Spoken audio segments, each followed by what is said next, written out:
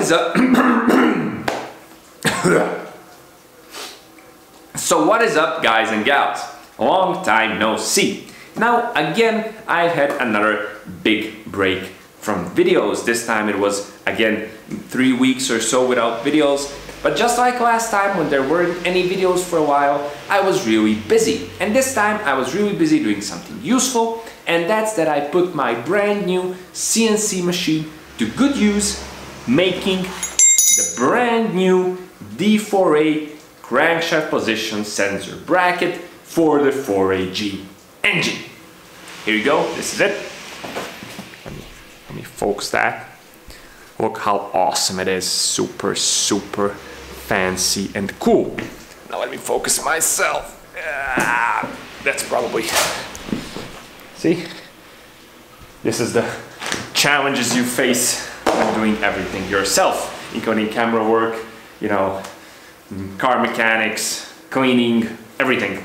Now, if you remember my old design, my old crankshaft position sensor bracket, you probably noticed that the new one looks completely different. Now the new one is completely different because it's a million times better. Now the old design was good too, and it was simple and inexpensive and allowed, you know, 4AG enthusiasts all around the world to, you know, easily attach a crankshaft position sensor to their 4AG engine. Now, I have run out of stock, as you know, of that old design, and I have sold more than 50 units. But even though it was a decent design, it had two major drawbacks. Drawback number one is that it couldn't be used with AC. So if you had a 4AG engine and you needed to add a crankshaft sensor to your engine, and you also wanted to run AC, that bracket was useless because its position interfered with the AC belt and you couldn't run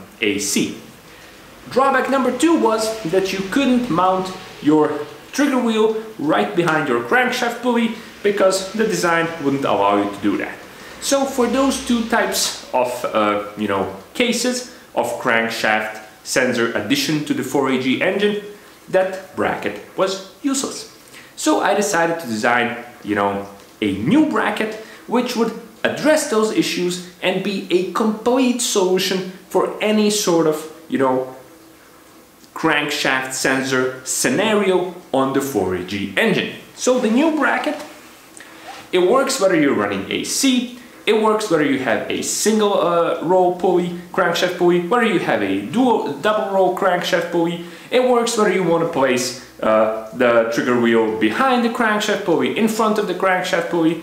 It works, you know, whatever you want to do with a crankshaft sensor on the 4AG engine, it works.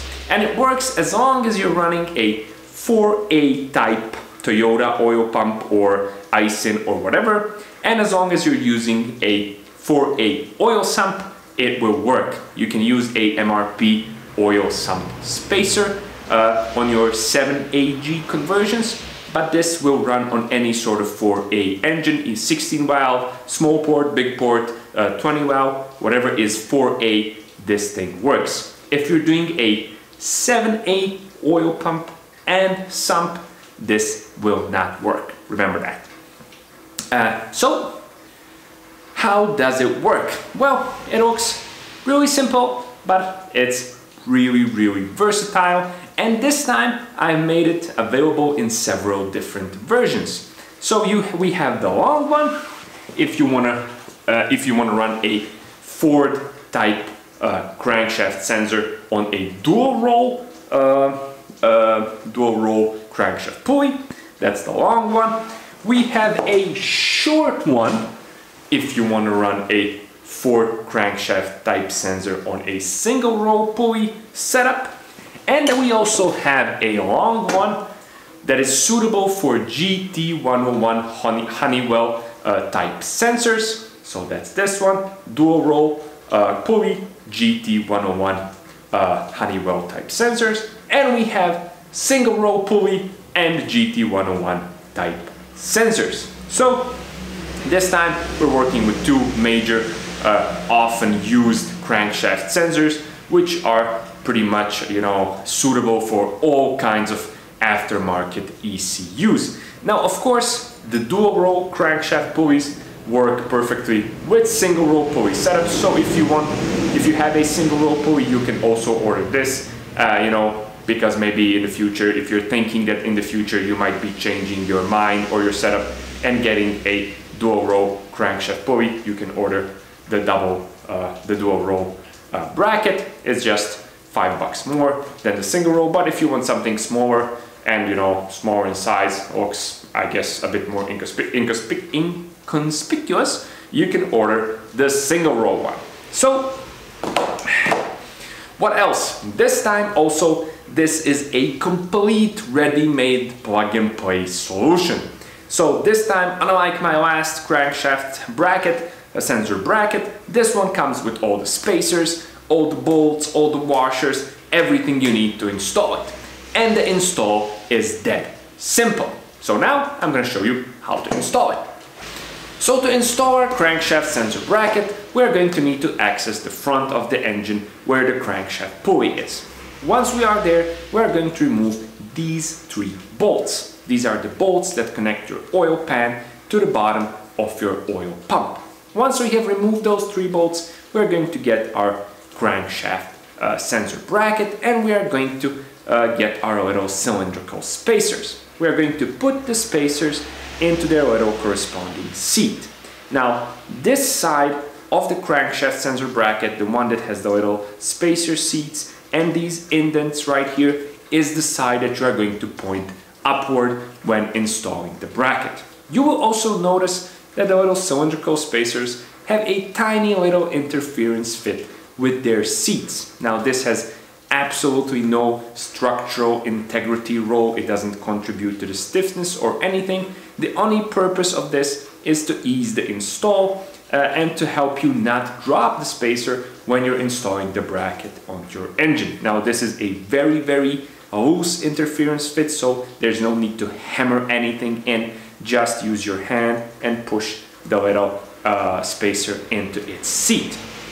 We are then going to get the bolts, the provided long silver bolts, put a washer on them and install the middle one, and just finger tighten it very loosely, just so the bracket hangs there. This is going to enable you to install the other 2 spacers and the other 2 bolts. Once all the bolts and the spacers are in there, it's time to tighten the bolts. Tighten the bolts in several passes, and of course, do not over tighten them. They are tightened to the same torque specifications as the stock bolts. Do not tighten any more than that. So once the crankshaft bracket has been installed, it's time to install our crankshaft position sensor. Now, to do that, the first thing we're going to need to do is to get our special little square washers and put them in their indents on the top side of the bracket. You will notice that the square washer slides nicely in these little rails, but will not fall through the bracket. Once we have done that, we're going to get the black bolt and put it through the top washer. Then we're going to get another special square washer and put it on the bolt on the bottom side of the bracket.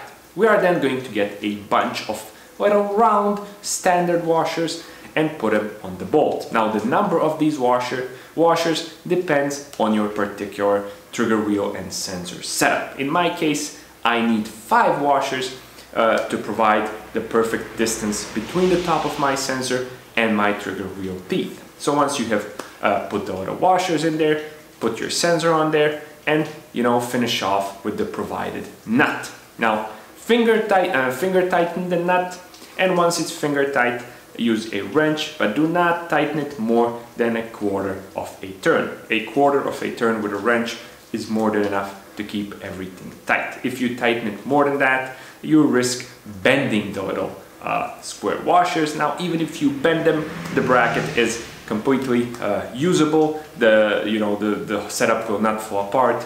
The little square washers will not go through the bracket no matter how much you tighten it. I have tested that just to make sure, but this might upset the little gap between your sensor and your trigger wheel teeth, and you might need to put on more washers there or flip the little square washers that you have bent to make it work. So better safe than sorry, do not over tighten the nut that holds the sensor in place.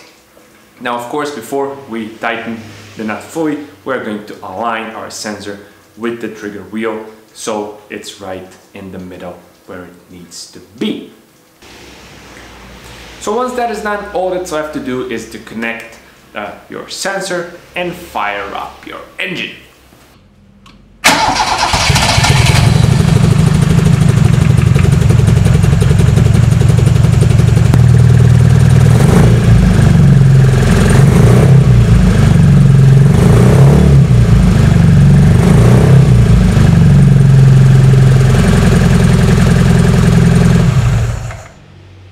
And there you have it, the brand new D4A crankshaft sensor bracket works. And if you want to buy it, you just gotta click on the links in the description.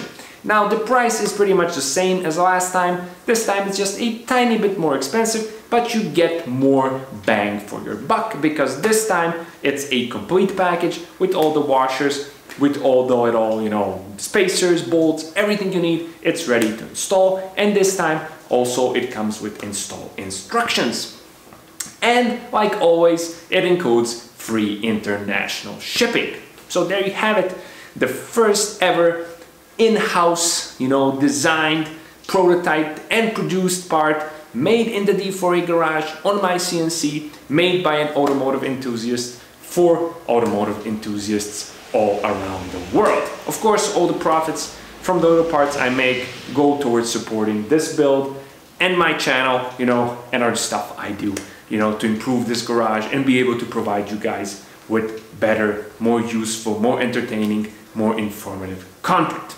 So what else? There will of course be more parts coming from the CNC really soon, so stay tuned. We'll be doing some redesigns, introducing some new parts, also some little fun stuff, gifts, whatever. We'll be having fun with new stuff the CNC can make. Also, I have made another really big purchase for another D4A project that will be announced really soon, so stay tuned for that. So that's pretty much it for today. As always, thanks a lot for watching. Stay tuned to the D4A channel, and I'll be seeing you soon with more fun and awesome stuff. Until then, see ya!